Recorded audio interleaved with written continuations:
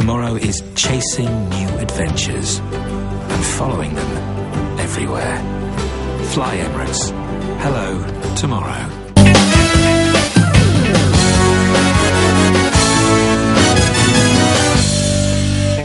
Eminent international cricket umpire K.T. Francis has passed away. Francis officiated in the first Test match between Sri Lanka and England in 1982.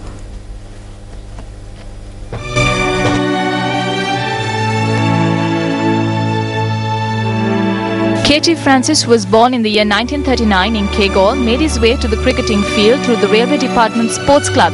Francis officiated in a Test match for the first time in 1999 when England took on Sri Lanka at the Saranamuthu Stadium.